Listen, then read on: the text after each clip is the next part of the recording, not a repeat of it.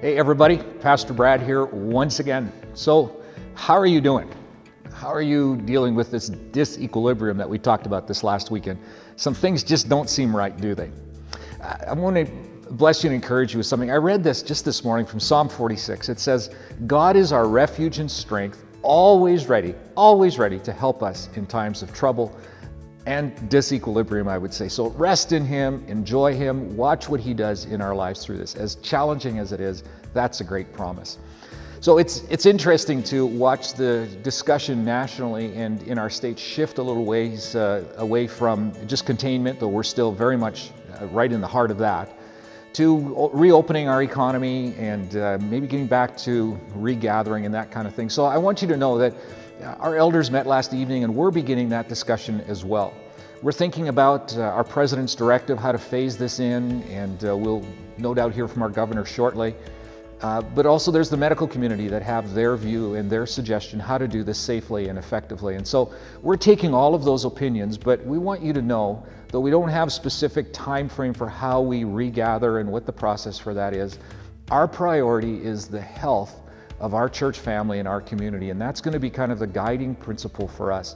We'll gather the other information, listen to the experts, but in the end, we want to be confident that when we do regather, that our church family is going to be safe and our community is going to be safe as well. So just to give you a little update there.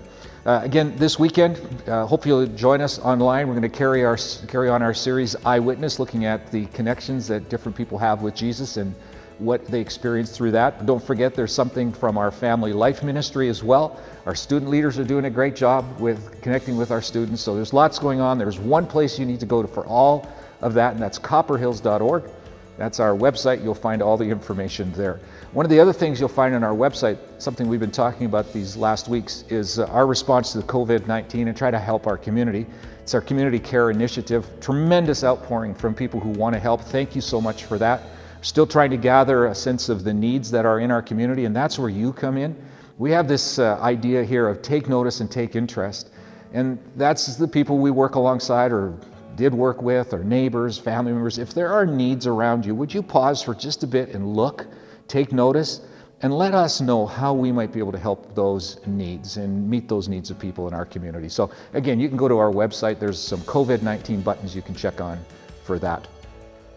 Just in closing, just to honor our healthcare workers, our frontline workers, we're going to turn our plaza lights blue, just as a symbol in the night that there is light, and we're so grateful for our healthcare workers that are doing that. So, remind you, we pray for you, we love you, we miss you. We will be back together again before too long, and we look forward to that. Stay connected with us through social media.